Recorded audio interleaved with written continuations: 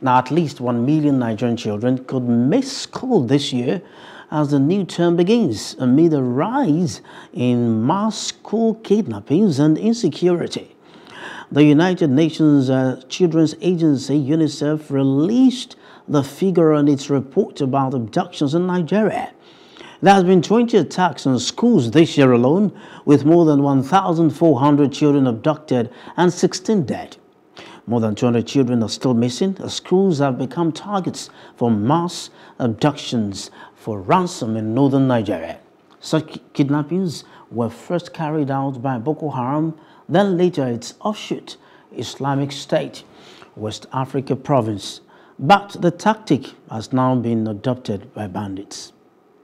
Hello, hope you enjoyed the news. Please do subscribe to our YouTube channel and don't forget to hit the notification button so you get notified about fresh news updates.